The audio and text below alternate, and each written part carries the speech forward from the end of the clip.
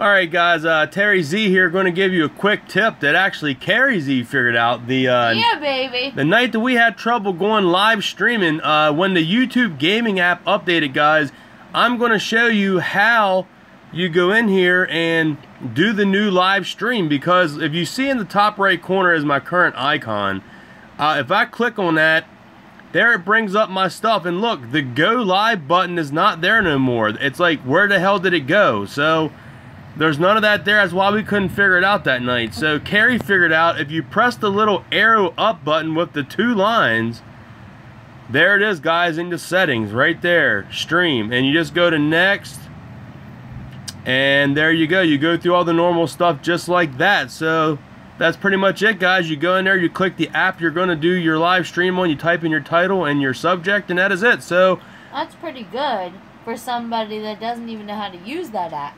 Yes, it is. So there it is, guys. Quick tutorial on how to go live streaming on the updated YouTube gaming app. See you later, guys. Share and please pass along this video. It's going to help out a lot of people.